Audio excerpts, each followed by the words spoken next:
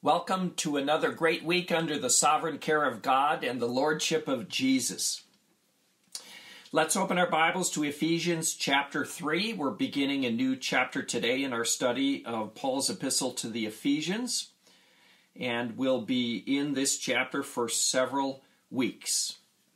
I hope that you've been able to print the outline for today, and that will be super helpful. If you can do that ahead of time, or just pause this recording now and go ahead and print that from the WCC website if you have opportunity to do that. Please join me in a word of prayer. Father, we thank you for your divine care, that you are our Father and that we can trust you during these uncertain times in our world. So thank you for sheltering us under the shadow of your wing. Thank you for the glory of the cross of Christ in which we can come to find grace and mercy in our time of need. Thank you for sending the Holy Spirit to encourage us, to quicken us in your word, and to prompt us to be the hands and feet of Jesus in our world today. So God, thank you for your precious word that we have before us. Please teach us, instruct us, and guide us into all truth, we ask. In Christ's holy name, amen. The series that we're beginning today in Ephesians chapter 3, I've given the title to Mystery. So a single word, mystery. And often when we hear the word mystery, we might think of something that's solved. So I put that word in the heading box of our current study in parentheses, because that's not actually what the word mystery in the New Testament means for us. It's not something solved, it's something that's revealed. A mystery that was unknown in ages past, but now revealed. And we're going to talk about the content of that mystery and how it was revealed in our next couple of studies. So if you have your Bibles open, let's look at Ephesians chapter 3. I'm going to read verses 1 through 7 now, but we won't be doing all of the study on those verses today. We'll be splitting that up over several weeks. For this reason, I, Paul, the prisoner of Christ Jesus, for the sake of you Gentiles, surely you have heard about the administration of God's grace that was given to me for you. That is, the mystery made known to me by revelation, as I have already written briefly. In reading this, then, you will be able to understand my insight into the mystery of Christ, which was not made known to men in other generations, as it has now been revealed by the Spirit of God's holy apostles and prophets. This mystery is that through the gospel, the Gentiles are heirs together with Israel, members together of one body, and sharers together in the promise in Christ Jesus. I became a servant of this gospel by the gift of God's grace given me through the working of his power. So that's where we're going to stop for today with the reading. And again, we'll only be focusing today on chapter 3, verses 1 through 4. So we start with our key theme, the message of the mystery. We'll be looking at that again over several weeks. Letter A on the outline, Paul begins with a prayer. He begins with the phrase in the NIV, for this reason, found in most of our texts. This is a little phrase that connects chapter 3 to the previous information that Jews and Gentiles are united in Christ, who is the cornerstone. For this reason, Paul is going to continue to talk about this work of unity that Christ has accomplished that we studied in the latter part of chapter 2. That little phrase, for this reason, actually is an opening sentence of a prayer. It doesn't sound much like a prayer as we might typically start, Dear Jesus, or Dear God, or Dear Father. But this is actually the opening of a prayer that Paul wants to pray for the Ephesian believers. We see the same phrase, "for this reason," in chapter 1, verse 15, and that led directly into a prayer that Paul prayed in chapter 1. So this opening phrase connects the material of chapter 2, verses 11 to 22, that the Jews and Gentiles have been reconciled in Christ. We see in chapter 3, verse 14, the conclusion of, or again, the prayer phrase, "for this reason," is found in 3:14, and it's also found in chapter 4, verse 1. So some people believe Paul stopped his prayer in verse 1 here and continued it in verse 14 with the same phrase. And some other folks believe that he continues the prayer in chapter 4, verse 1. We notice that the end of verse 1, there is a change of thought indicated by the double dash that you find at the end of verse 1 in the NIV, ESV, and the NAS. King James doesn't include that dash. It just was a helpful grammatical reminder that Paul shifted from his thought of prayer into something else. So number 2 on the outline, the intercessor. Paul says, "I, Paul, the prisoner of Christ Jesus." Here's a key word for us in verse 1, prisoner. Now, why is Paul a prisoner?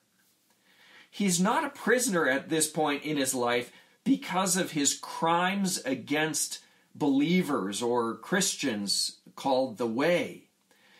Before his conversion in Acts chapter 8, we remember that we saw Saul, who approved of Stephen's stoning. And Saul began in chapter 8, verse 3 of Acts, to destroy the church. Going from house to house, he dragged off men and women and put them in prison. So right now, Paul is not a prisoner because he's been arrested for crimes against believers in Jesus Christ. He's a prisoner because of preaching unity and equality between Jews and Gentiles in Jesus Christ. We know this because in Acts chapter 21 and all the way through the end of the book of Acts, we see and read about Paul's arrest, his several trials, and his imprisonment following his third missionary journey. So Paul was in prison at least for a 3-year time period in Rome. We learn in the book of Philippians, one of his prison epistles in particular, in chapter 1, verse 7, that Paul was in chains. In Philippians 1:20, that he was frequently uncertain of whether he would live or die.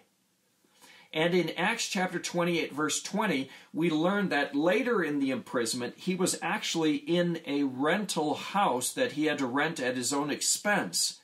And yet he was there under, we'd say, house arrest, for he was chained, and yet he could have visitors who came to see him. So why is Paul a prisoner, though, of Christ Jesus? We find the phrase that Paul identifies himself as a prisoner of Christ Jesus 5 times in his letters, here in Ephesians, in 2 Timothy, and also in Philemon. You see, Paul identifies himself as a prisoner of Christ Jesus because he believes in the sovereign plan of God for his life. And that God's plan for his life, as it was pre-announced to Paul, included suffering. So Paul calls himself a prisoner of Jesus because he believes himself to be captive to Christ. He believes in the lordship of Jesus, that Paul is under the submission to Christ. He's bound to serve Christ, we might say. In Acts chapter 9, verse 16, the account of the conversion of Saul, who became Paul, Jesus is speaking to Ananias, whom he sent to Paul to speak to him about the mission that God had chosen for Paul. And Christ says, "I will show him how much he must suffer for my name."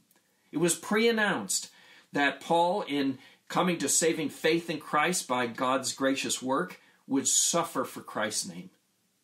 So we know that the church is established and it grows through regular people who face terrible odds. And Paul was one of them. Now, in his case, it was pre-announced that he would face terrible things for the sake of Christ. But we're reminded of the words that Paul wrote in 2 Corinthians chapter 12, verses 9 to 10. There, God says to Paul, "My grace is sufficient for you, for my power is made perfect in your weakness." Even in people who fall prey to injustice in the world, God's power works through our weak circumstances and even our weak selves. Therefore, Paul says, "I will boast all the more gladly about my weaknesses, even being in prison, so that Christ's power may rest on me. That is why, for Christ's sake, I delight in weaknesses, in insults, in hardships, in persecutions, in difficulties.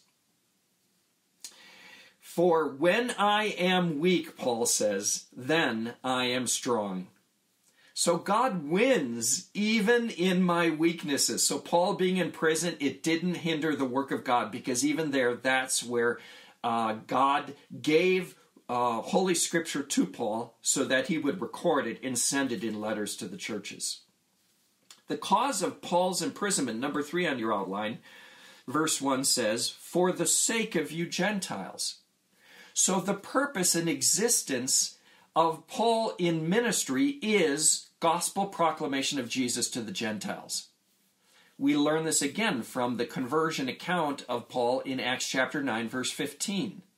Christ again says to Ananias, "This man Paul is my chosen instrument to carry my name before the Gentiles." Later in the book of Acts, chapter 21, verse 28, the Jews accused Paul of speaking against their Jewish laws and customs as he was teaching Christ to the Jewish people and Jewish nation. Acts chapter 22, Paul is recounting his salvation story, his testimony to the Roman officials and the Jewish people who had just gone against him. And he recounts that Christ sent Paul to the Gentiles. And in Acts 22, verse 22, the very next verse, the Jews wanted to kill Paul because of that statement in chapter 22, verse 21, that Christ sent Paul to the Gentiles. I mean, this drove the Jewish people crazy, that Paul, a Jew, and a Pharisee would be sent to the Gentile people. So opposition driven by the mission to the Gentiles, the Jewish opposition, is what made Paul then a prisoner, right? The cause of his imprisonment.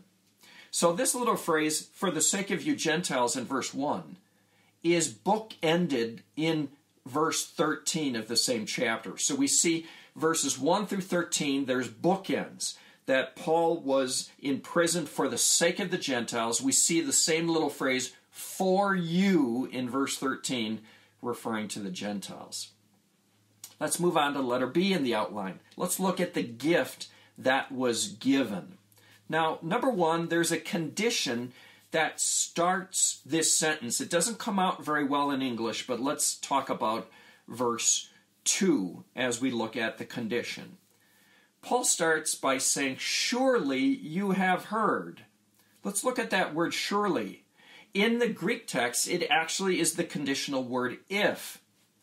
And that word begins a condition of fact, namely that if the first part of the condition is true, then the second half of the condition will be true. And that's what Paul's trying to express to his people. The first half of this condition is true, that they have heard of the administration of God's grace.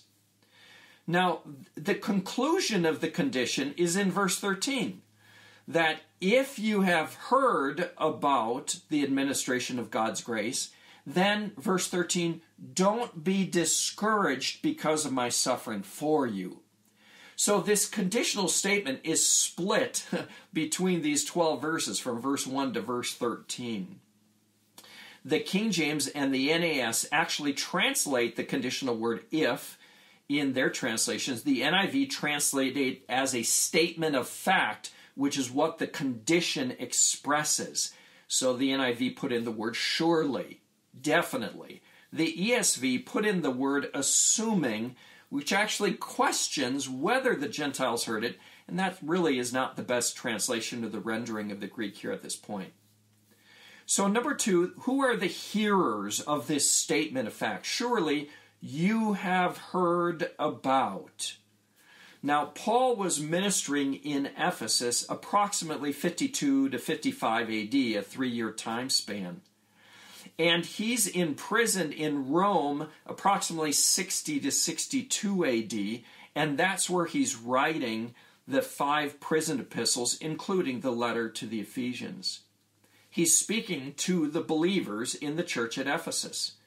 He says, surely you have heard about. So he's speaking about the first generation of believers who directly heard from Paul when he ministered to them just a few years earlier than his imprisonment. But the second generation of believers heard not directly from Paul, but they heard, of course, from the first generation of believers. And what is it that they heard? We look at the third thing under letter B on our outline. They heard about the gift. Surely you have heard about the administration of God's grace that was given to me. So let's stop there. Here's the key point in verse 2. God's grace, Paul calls a gift that was given to him. God's grace. So what was given to Paul? Let's look on this little phrase, but we're going to work on it backwards, believe it or not. What was it that was given to him? We just back up a little bit and we say it was God's grace in Christ that was given to him. And that grace he is to administer. He's to do a specific job with that grace. So now we back up again and we look at the word in the NIV text, administration. The NIV translates administration, which is like an office manager. We kind of understand that term to refer to. The ESV and the NAS translations put in the word stewardship. That's actually a helpful word. I like that one too. The King James translates the word dispensation, which is not a word that is really commonly known or understood, but it means to give something out, to dispense something, or to distribute something. And if you understand then that word, it can make sense in the sentence too. Now the Greek word for administration in the NIV, or stewardship or dispensation, is a word that translates the rule or the order of the house. The term refers to a steward or a manager. In Greek and Roman homes in the New Testament, stewards cared for their family. A household steward managed the family, the children, even the slaves, and he did that for the sake of the homeowner. So in this context, God himself is the owner of the spiritual house, as we looked at it in chapter 2. Paul is the manager or the steward of the house by God's choice and by God's assignment. And in chapter 2, verse 19, previously, the believers are called members of God's house. So we see this all in Colossians chapter 1, verse 25, where Paul wrote, I have become the church's servant by the commission, same word, administration or stewardship, by the commission God gave me to present to you the word of God in its fullness. So looking at verse 2 again, God's grace was given to me, Paul says. It was given. Notice carefully, Paul didn't choose his occupation or his career. This grace was given to Paul. It was a divine plan for his life, even as there is a divine plan for your life. So Paul wrote in Acts 20, verse 24 to the Ephesian elders when he was going to leave them after spending 3 years with them. He says, I consider my life worth nothing to me, if only I may finish the race and complete the task the Lord Jesus has given me, the task of testifying to the gospel of God's grace. See, again, Paul says, the task that has been given to me. Thus, Paul, listen carefully, is not an inventor of the Word of God. He doesn't invent it himself. He receives it from God and he delivers it to God's people. So Paul's salvation and the revelation of God's Word are gifts that are given to Paul. Paul received the gift of salvation and the Word of God, and he gives out the gift, the message of salvation and the revelation of God to God's people. So this phrase, God's grace given to me, is also a bookend phrase found here in verse 2, but if you glance at your Bible text, it is also found in verse 7, which was the closing verse I read just moments ago. So the phrase, God's grace given to me, is a bookend that encloses this set of verses through verse 7. Let's look at number 4 on the outline under letter B, the beneficiaries.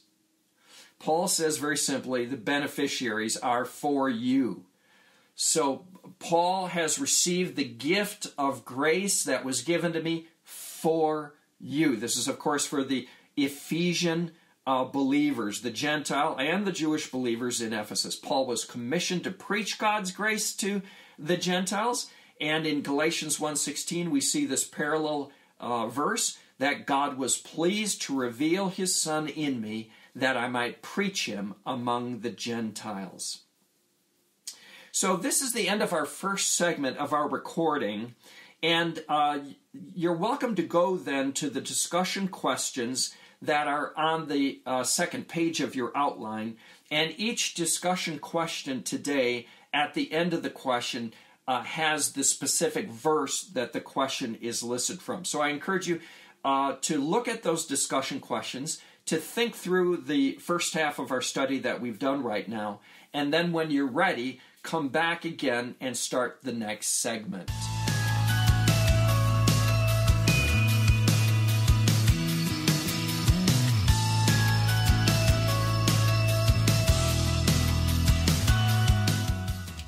Welcome back to our current study of Ephesians chapter 3. Our series is entitled Mystery Revealed. And in our current study, we're studying Ephesians chapter 3, verses 1 through 4. We began in the last segment on Roman numeral 1, the message of the mystery. We're looking at this message that was specifically packaged and given to Paul as a mystery which is now revealed. And in the last segment, we looked at letter A, the prayer that was begun in verse 1. And we looked at letter B, the gift that was given, the grace that was given to Paul in verse 2. Now we pick up with our study in letter C on your outline, the mystery known, in verse 3. The mystery known. If you have your Bible in front of you, let's just look at verse 3. That is, the mystery made known to me by revelation, as I have already written briefly. So, number 1, under letter C, the mystery known, we see that there is the gift which is opened in verse 3. Paul writes, that is the mystery. Now, that's the key word that we want to pick up on here from verse 3, the mystery. This is something which is being made known to Paul for the very first time, which he didn't know previously to this. And it wasn't known at all in the Old Testament. That's a brief look at the key word in verse 3 and for this entire chapter, mystery. Mystery is the central concept of this chapter. It is a specific part of God's grace given to Paul. The Greek word here that Paul gave us, mystery, its root word means to shut your eye, so that something, of course, is not seen. Now, the English word mystery, when we use that word in our culture, usually means something that is dark or obscure. A mystery in English, when we use that word, means something is secret or puzzling or maybe inexplicable.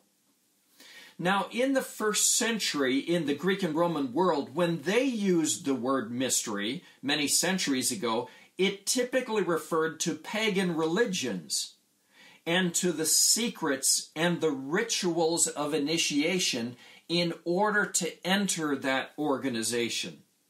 That's not what it means here in Paul's usage of the word.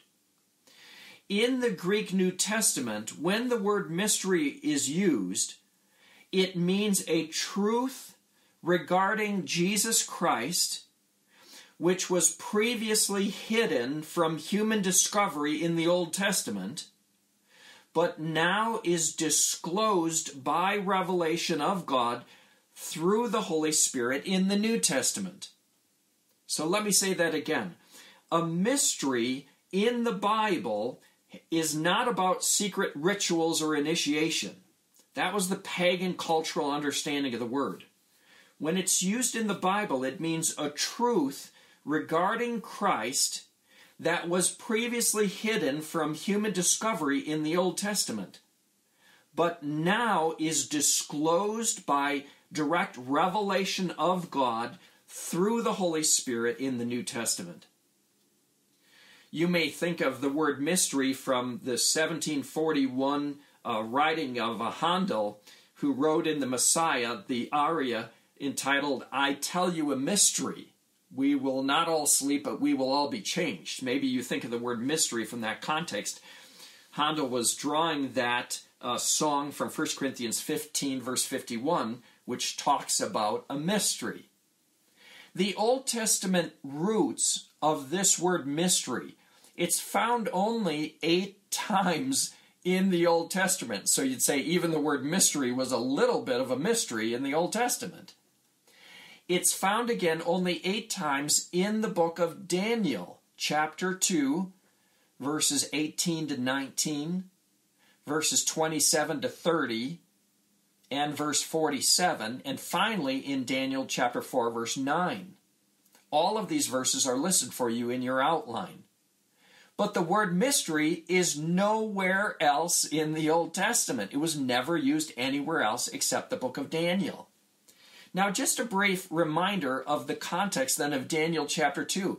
Nebuchadnezzar, the ruler of Babylon, who, has taken all of the Jewish people into captivity, has had a dream of a giant golden statue, which was a picture of himself.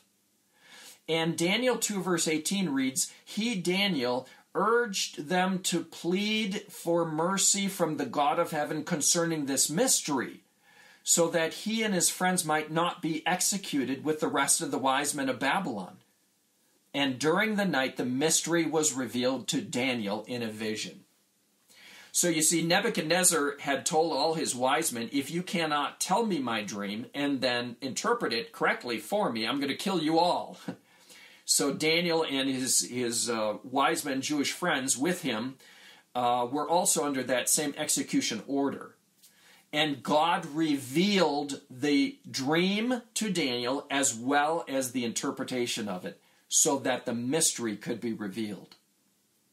Now in the New Testament, the word mystery is found 27 times, quite a bit more, than we find it in the Old Testament. The word is found 3 times in the Gospels, so not very many times, but it's used by Jesus.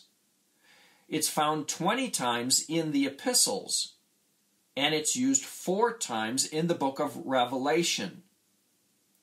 In Matthew chapter 13, verse 11, Jesus speaks about the knowledge of the secrets of the kingdom of heaven that have been given to his disciples, but not to the crowds or not to the people.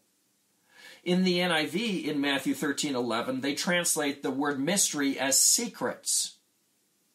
So the parables were given by Jesus as a mystery, so that their understanding would not be readily available to everyone, especially those without faith.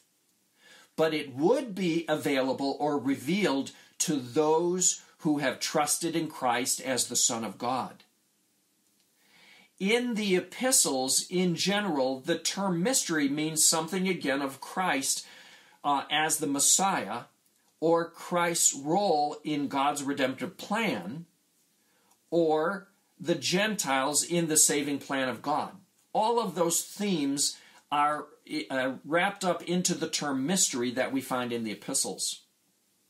In the book of Ephesians itself, the term mystery is found 6 times in this epistle.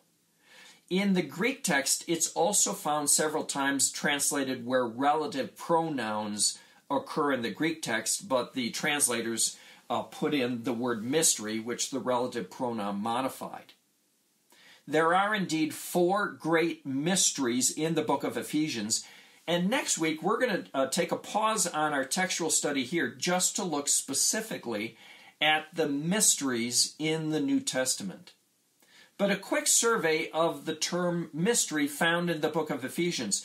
Its first usage is in chapter 1, verse 9, where God made known to us the mystery of his will according to his good pleasure, to bring all things, in verse 10, in heaven and on earth together under one head, even Christ.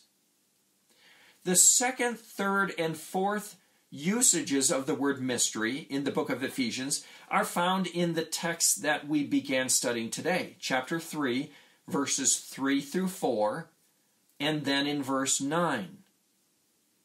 In chapter 3, verse 6, in the NIV and the ESV text, those 2 translations translate a relative pronoun which with the word mystery, even though the word mystery literally does not appear in the text of the Greek. It's taken from chapter 3, verse 4. Now, the 5th usage of the word mystery in the book of Ephesians is in chapter 5, verse 32, where Paul says, "This is a profound mystery. But I am talking about Christ and the church." So we're going to learn about the mystery of the bride and the groom, or the marriage of Christ and his people, the church. The 6th usage of the word mystery in Ephesians is in chapter 6, verse 19. Paul says, "Pray also for me that whenever I open my mouth, words may be given me so that I will fearlessly make known the mystery of the gospel." So we look at the second point under letter C, the delivery of the gift. Paul says in verse 3 that the mystery was made known to me by revelation. So he's indicating to us how the gift of the gospel and the mystery were delivered to him. It was made known to me, Paul says. Now that verb is important because we recognize that God wants to make himself known to men. And secondly, it's our privilege and our responsibility that we make God known to the rest of the world. That's the Great Commission. So when we look at this part of verse 3, that the mystery was made known to me, Paul says, by revelation, we're talking about the doctrine of divine inspiration of the text of the Bible, or the doctrine of the revelation of God to ourselves in the Bible. Sometimes we use the phrases the doctrine of the transmission of the text from God's mind to Paul's pen. Not a transmission in a vehicle, of course, you understand, but how did God get his thoughts, his holy thoughts, to Paul's mind, and finally that Paul's hand wrote the Word of God with his pen. In 2 Timothy 3, verse 16, we read that Paul wrote, "All Scripture is God-breathed." This is very, very important verse. God breathed out his holy word to the writers who wrote it down. In the Old Testament, Deuteronomy 34, verse 10, we know that Moses had a unique relationship with the Lord, in that the Lord knew Moses face to face. He communicated audibly, verbally, directly to Moses. But God communicated his word in many different ways during many different time periods. He didn't always speak audibly or directly to the writers of Scripture. Sometimes, as this verse indicates, he revealed his word to the writers. Again, in the Old Testament, Zechariah chapter 7, verses 11 to 12, this is a unique verse that shows how the Old Testament even understood the transmission of God's word from God to men who wrote it down. Zechariah 7. But they, the Israelites, refused to pay attention. Stubbornly, they turned their backs and stopped up their ears. They made their hearts as hard as flint and would not listen to the law or to the words that the Lord Almighty had sent by his Spirit through the earlier prophets. So that last phrase of Zechariah 7:12 is so important. The Old Testament even knew that God would send his words by the Holy Spirit, and the Holy Spirit would reveal those exact words to the prophets. But when God's people refused to listen to those words, of course, then we're out of fellowship with the Lord. In 2 Peter chapter 1, we have the New Testament statement of how the gift of God's word was delivered. 2 Peter 2:1-20. Above all, you must understand that no prophecy of Scripture came about by the prophet's own interpretation. For prophecy never had its origin in the will of men, but men spoke from God as they were carried along by the Holy Spirit. That's a great verse, isn't it? They spoke as they were carried by the Holy Spirit. So how did Paul get his mission, and how did he get the message and the mystery that he was to convey? Verse 3 says he got it by revelation. So God reveals himself to Paul. So there are many different ways that, again, God reveals himself. There is general revelation where God reveals himself in the beautiful creation, as we see things coming back to life again from our dead winter time period. As we see grass getting greener and spring flowers and coming to life, as we see leaves coming out of trees that look absolutely dead, we say God reveals himself generally in creation. But God specifically reveals himself through the Bible, through his holy word. Revelation means that God discloses himself and he gives divine truth to us who read the Scripture. The word revelation that Paul uses here then is the Greek word apocalypse, which is the title or the name for the last book in the New Testament. To reveal, or an apocalypse, is to unveil something. It's to take a covering off. So God takes the covering off so that people can know him and see him and understand him. Now, sometimes God revealed himself, or he took the veil off through dreams, visions, through miracles.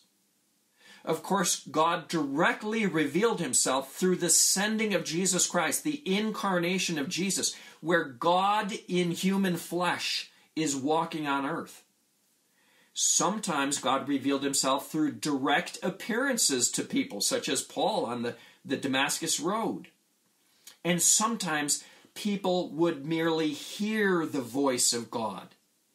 So there's many different ways that God revealed himself. But Paul says in verse 3, he received the mystery, the message of the gospel, by revelation. This is God's divine process of moving his thoughts through Paul's mind to Paul's pen. Paul didn't make it up, friends. The words we have in the Bible are the very words of God. This is why we can have confidence in the Bible. Paul said in Galatians chapter 1, verse 12 to that congregation, I did not receive the gospel from any man, nor was I taught it. Rather, I received it by revelation from Jesus Christ. In Romans 16:25 and following, now to him who is able to establish you by my gospel and the proclamation of Jesus Christ, according to the revelation of the mystery hidden for long ages past, but now revealed and made known through the prophetic writings by the command of the eternal God, so that all nations might believe and obey him. Now, this revelation was not only given to Paul, but if you let your eye drop down to chapter 3, verse 5 in our Ephesians text, we see that the revelation was also given to the holy apostles and to prophets. There were other people who received the revelation of God and recorded it, which is how we have our New Testament books today. Now back to your outline, point number 3 under letter C, we look at the repetition. There's a phrase that Paul says here at the end of verse 3, as I have already written briefly. So in verse 3, he received the mystery made known to him by revelation, and he's indicating he's already written about this mystery a little bit.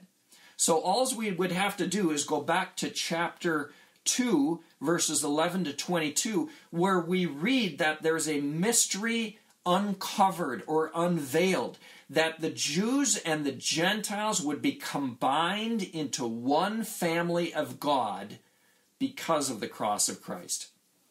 Now, some people believe that Paul, in the phrase, as I have already written briefly, is actually pointing back to chapter 1. And in chapter 1, verse 9 and 10 is where Paul used the term mystery for the first time in this epistle. Either way, we wouldn't get to a wrong understanding. He's already written about mystery in this epistle. So let's look at letter D then, the closing section for our study for today. Letter D on the outline, the insight shared in verse 4. The insight shared. Verse 4, Paul says, in reading this, then you will be able to understand my insight into the mystery of Christ. So Paul is saying that when the believers in Ephesus read this letter that he's written, they themselves will receive insight into the mystery that Paul himself knows. So number 1 on the outline, the present writing. Paul says, in reading this. In other words, biblical truth and its power is transferable by reading it. God put the power of his word accessible to people who can read it and can hear it read or hear it preached and taught. Bear in mind, nobody in the first century had a personal copy of the scripture. There just weren't any available, of course, until all the scriptures had been written for the first time and gathered by the end of the first century. And it was only at the late part of the 15th century that the printing press had been invented and come into use, so that the Bible began to be printed for the first time in the late 1400s. Also keep in mind that there was a great amount of illiteracy in the first century world. And illiteracy necessitated the public reading of Scripture on the Lord's Day. So in Luke chapter 4, when Jesus went into the synagogue, we read this. He went to Nazareth, where he had been brought up, and on the Sabbath day, he went into the synagogue as was his custom. And he stood up to read. The scroll of the prophet Isaiah was handed to him. Unrolling it, he found the place where it is written. And you can go to Luke 4 and read about the prophecy that he read, of course, which concerns himself. Other places in the New Testament that, of course, encourage the reading of Scripture publicly. Colossians 4:16. After this letter has been read to you, see to it that it is also read in the church of the Laodiceans, and that you in turn read the letter from the Laodiceans. 1 Thessalonians 5:27, I charge you before the Lord to make this letter read to all the brothers. And 1 Timothy 4:13, until I come, devote yourself to the public reading of Scripture, to preaching and to teaching. Now, what does Paul say will be the result of reading? So, point number 2 on your outline at verse 4, the result of reading. Paul says, you will be able to understand my insight into the mystery of Christ. And the word understand is our key word in verse 4. In other words, the Bible is written to be understood. It can be understood even by the youngest of people reading it to the oldest of people reading it. Even though we understand 2 Peter 3:16, as Peter says, some things in the Bible are hard to understand. So it requires, of course, ongoing reading and studying and meditating on the Word of God to understand certain portions of it. But overall, especially the gospel message is available to everybody at every age. And Paul says by reading and hearing the Scripture read, you will be able to understand my insight into the mystery of Christ. Now the text is interesting there because Paul says in the Greek, you will be enabled to understand. Our English translates, you will be able. But it's a passive verb, you will be enabled, which indicates, of course, that it's the Holy Spirit who teaches us when we read the Word of God and when we hear it read. He says, you will be enabled to understand, which means you can gain insight, especially in spiritual truth. This is a function of the Holy Spirit, to give us understanding of the holy will and Word of God. Now, I find it interesting, of course, the disciples were often hinges between the Old Testament world and the New Testament world, and with the coming of Christ, the disciples were often the test cases of spiritual understanding. In Matthew chapter 14, Jesus fed the 5,000. And in the next chapter, it records in Matthew 15 that he fed another 4,000. And of course, plus women and children. So in Matthew 16, this text is really interesting to me. Verses 5 and following, listen to this, and we're going to see how the disciples, of course, are that hinge for spiritual understanding and how the Holy Spirit would work in them. Now, when they went across the lake, the disciples forgot to take bread. Be careful, Jesus said to them in verse 6. Be on your guard against the yeast of the Pharisees and Sadducees. They discussed this among themselves and said, it is because we didn't bring any bread. Aware of their discussion, Jesus asked, you of little faith, why are you talking among yourselves about having no bread? Do you still not understand? Here's our key word that Paul used in verse 4. Do you still not understand? Don't you remember the 5 loaves for the 5,000 and how many basketfuls you gathered? Or the 7 loaves for the 4,000 and how many basketfuls you gathered? How is it that you don't understand that I was not talking to you about bread? But be on your guard against the yeast of the Pharisees and the Sadducees. Then they understood that he was not telling them to guard against the yeast used in bread, but against the teaching of the Pharisees and the Sadducees. You see, we know that Christ is the provider of earthly bread. That is true. But he himself is also the provider of spiritual understanding, which we can only get from him and through the Holy Spirit. So Jesus was trying to give them a lesson. When you hear me talk about yeast, don't think of a loaf of bread. Think about the bad and false teaching that rises like yeast among those who don't know the Lord. And Paul used that same picture of yeast being bad in 1 Corinthians chapter 5, verses 6 to 7. I'll let you look that one up for yourself. So Paul says that you will be able to understand my insight. I'm going to look at that little phrase here for just a second. I found that quite interesting. So insight is gained through the Holy Spirit in us. The King James translated that same word, knowledge. You will be able to understand my knowledge. The Greek word translated insight or knowledge is synesis. Synesis, which is a quick perception. You will be able to have a quick perception or understanding, an ability to put two and two together, to perceive the interrelation of various factors or truths or event. So when Jesus was the boy at age 12 in the temple, Luke chapter 2, verse 47, everyone who heard him in the temple was amazed at his synesis, at his understanding and his answers. In Colossians 1, verse 9, Paul wrote, "We have not stopped praying for you and asking God to fill you with the knowledge of his will through all spiritual wisdom and understanding." And in 2 Timothy 2, verse 7, Paul says, "Reflect on what I am saying, for the Lord will give you insight into all of this." So that's the same word Paul used here in Ephesians 3, verse 4. So the Lord gives understanding. We are to ask God to fill us with wisdom and understanding.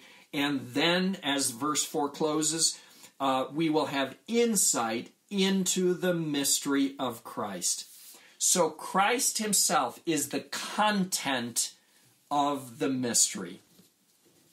Now, that's the close of our study for right now, but here's a little extra chapter that we're going to do at the close of verse 4 here. I just thought for special focus, we'll take just a few moments to think about the doctrine of illumination, which is the enabling of the Holy Spirit for us as we read Scripture to understand Scripture, to recall it, or to apply the truths of the Bible to ourselves and to our lives.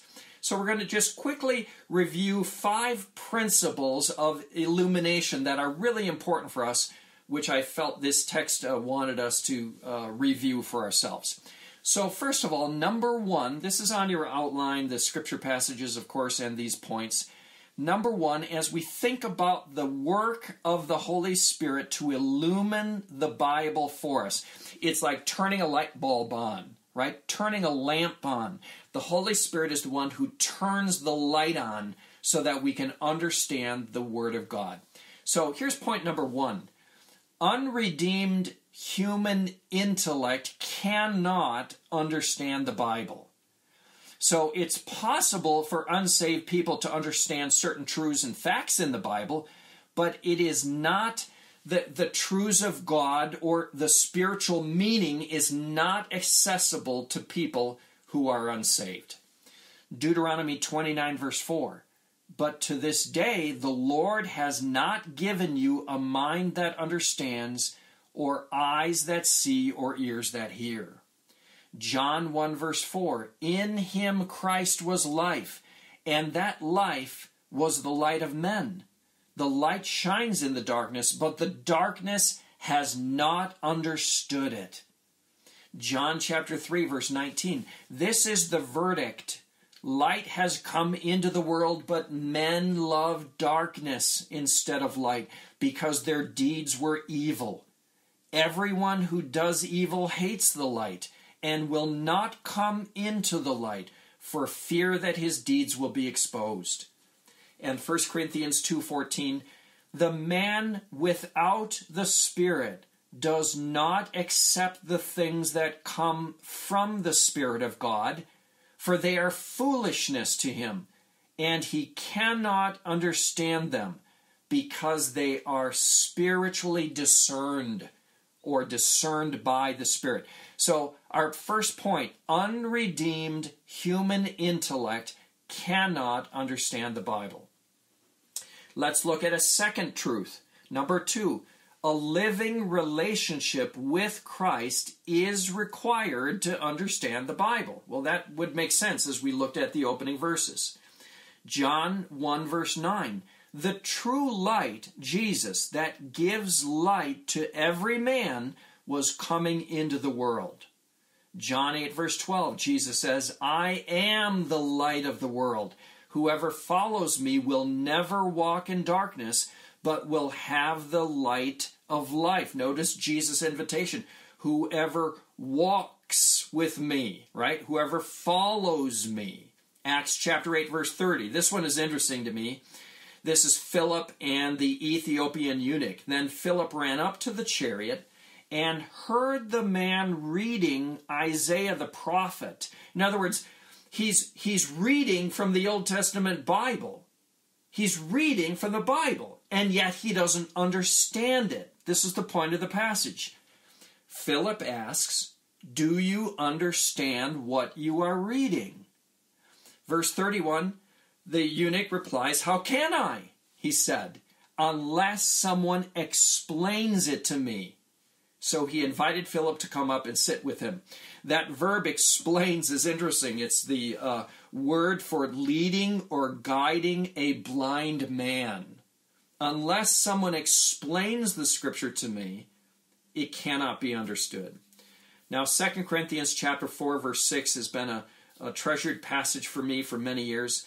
There Paul says, for God, who said, let light shine out of darkness, made his light shine in our hearts to give us the light of the knowledge of the glory of God in the face of Christ. God makes light shine in our hearts. He makes the knowledge of Christ come alive for us.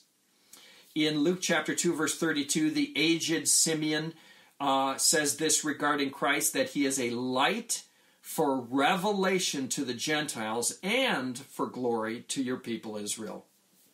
And in 2 Peter chapter 1, verse 19, and we have the word of the prophets made more certain, and you will do well to pay attention to it as to a light shining in a dark place, until the day dawns and the morning star rises in your heart. The morning star is a reference to Christ. It's the Greek word phosphorus, which is a aluminum or a metal, I don't know the correct term, which glows, right? An element which glows, and Jesus is the light of the world. And when he rises in our hearts, when we receive him as our Savior and Lord, then that's the beginning of the process of illumination for us. So the second point, living relationship with Christ is required to understand the Bible. Let's go to our third point. The Holy Spirit is needed to understand the Bible. And of course, if you are saved, point number 2, then you already have the Holy Spirit. So we look at a few brief verses about his work. John 14, verse 16. And I will ask the Father, and he will give you another counselor to be with you forever, the Spirit of truth. The world cannot accept him because it neither sees him nor knows him. But you know him, for he lives with you and will be in you. And John 16:13, Jesus says, but when he, the Spirit of truth, comes, he will guide you into all truth. That's the work of the Holy Spirit, to guide us into truth and to help us to gain understanding of the great things of God. 1 Corinthians 2, 9-10. No eye has seen, no ear has heard, no mind has conceived what God has prepared for those who love him. But God has revealed it to us by his Spirit. And also 1 Corinthians chapter 2, just a few verses later, we have not received the spirit of the world, but the Spirit who is from God, that we may understand what God has freely given us. This is what we speak, not in words taught us by human wisdom, but in words taught by the Spirit, expressing spiritual truths in spiritual words. So point number 3, the Holy Spirit is needed to understand the Bible. Point number 4, trained teachers are used by God to help us understand the Bible. So we see that God, of course, employs people with various gifts in order to help us to understand what God has written and revealed about himself. So in Luke chapter 24, when Jesus is walking with the 2 disciples on the road to Emmaus, he says, "And beginning with Moses and all the prophets, he, Jesus, explained to them what was said in all the scriptures concerning himself." So here Christ himself was the teacher who was explaining the scripture to them. Later in that same chapter, Luke 24, they asked each other, the 2 disciples, after Jesus had broken the bread and disappeared, "Were not our hearts burning within us while he talked with us on the road and opened the scriptures to us?"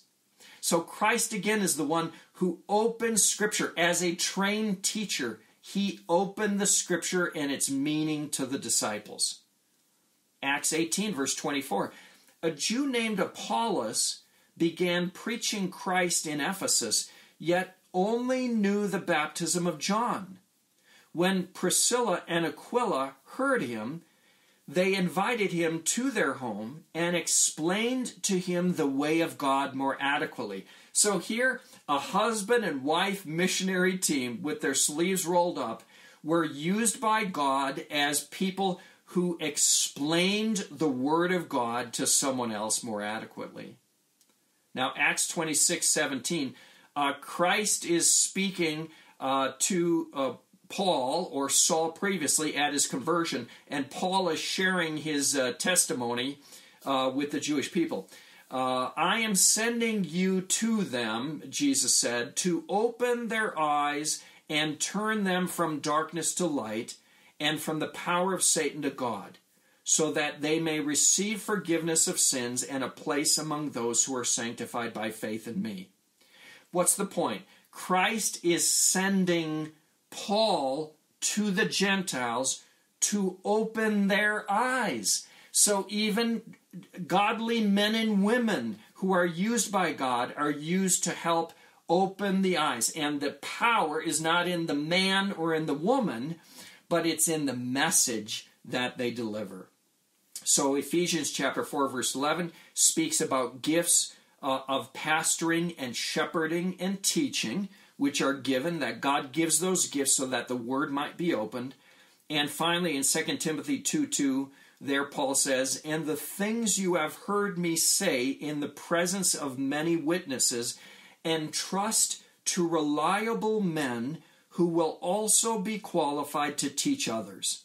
In other words, the word is to be continuously given out by moms and dads and grandparents and aunts and uncles. We are to take the word that we have received from trained people, and we are to give it out to other people so that the word might continuously go out. So our fourth point, that trained teachers are used by God and by the Holy Spirit to help us to understand the Bible. And our last point for today, consistent personal reading and studying is needed for us to grow in the Bible. So already in the Old Testament, Deuteronomy 6, Moses said this to the children of Israel. "These commandments that I give you today are to be upon your hearts. Impress them on your children. Talk about them when you sit at home and when you walk along the road, when you lie down and when you get up. Tie them as symbols on your hands and bind them on your foreheads. Write them on the door frames of your houses and on your gates." Psalm 1 verse 2, "But his delight is in the law of the Lord, and on his law he meditates day and night." We are to be a people who meditate all day long on the things of God. Psalm 119 verse 18, the psalmist has a humble prayer. "Open my eyes that I may see wonderful things in your law." In the New Testament, in Acts chapter 17, verse 11, the Bereans examined the scriptures every day to see if what Paul was saying was true. In 2 Thessalonians 2:13, Paul writes, when you received the word of God, you accepted it, not as the word of men, but as it actually is, the word of God, which is at work in you who believe. So one of the simplest ways for the work of the Holy Spirit in illumination to work, James says in James 4 verse 8, come near to God, and he will come near to you. 2 Peter 1 verse 19, and we have the word of the prophets made more certain, and you will do well to pay attention to it. And finally in 2 Peter 3 verse 18, but grow in the grace and knowledge of our Lord and Savior Jesus Christ. So brothers and sisters, we are finite individuals, and we possess an imperfect knowledge. But the Word of God is perfect, and it's all that we need for life and for godliness. So our last point, our fifth point, that consistent personal reading and studying is needed for us to grow in the Bible in our understanding and relationship with the living God. We're to talk about these things. We're to write them down. We're to memorize them. We're to meditate on the Word. We're to ask God to open our eyes so that our heart can receive what He has to give. We are to examine Scripture. We are to come near to God when we don't understand what a passage or a section of Scripture means.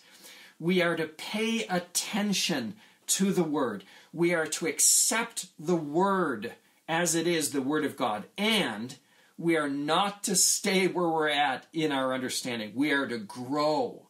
We are to grow in grace and in knowledge. And Holy Spirit, help us to do that. So this is the end of this segment and of our study for this week. So please make sure to look at the discussion questions at the end of the outline. Engage with someone else in this part of our study, especially if you have questions about the Word of God or understanding it. And next time we'll get together. Next week we're going to do a special study, a focus on the 8 mysteries of the New Testament. So I hope you'll come back and join us for that. Let's pray together. Father, thank you for the time that we've had now to be bathed in your Word. And thank you, Holy Spirit. We want to acknowledge your presence, even though most of the time we are not perceptive of your presence or of your working. But you work in a mightily powerful way to open the eyes of our heart that we might see Jesus, and that we might behold the glory of God on his throne in this world, even in the midst of crisis and chaos. So, Holy Spirit, please keep opening our eyes. Please do not allow us to become callous in our study of Scripture, or to think of it as something we've already done, we've already read this, there's nothing new. Holy Spirit, help us always to have hearts which are hungering for more of God. Even in the passages we've grown up with since we were children, help us to learn and grow in each one of those familiar ones. And then, Holy Spirit, help us in the hard sections. Help us in the difficult chapters where we have some big questions about what, God, you're doing and what you're accomplishing and how we are to apply that to our lives. We need your help for continuous growth, and we trust that you will grant it. For Christ's honor and glory, we pray. Amen. Now to him who is able to do immeasurably more than all we ask or imagine, according to his power that is at work within us, to him be glory in the church and in Christ Jesus throughout all generations, forever and ever. Amen.